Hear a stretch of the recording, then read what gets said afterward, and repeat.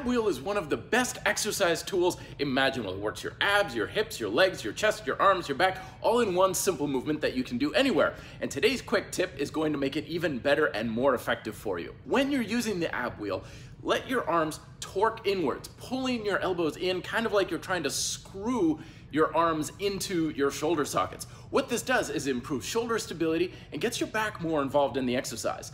That way you have a lot more tension flowing through your entire torso, more tension working on your abs, plus there's less stress on your wrist, your elbow, and your shoulder joints to make it safer and more comfortable.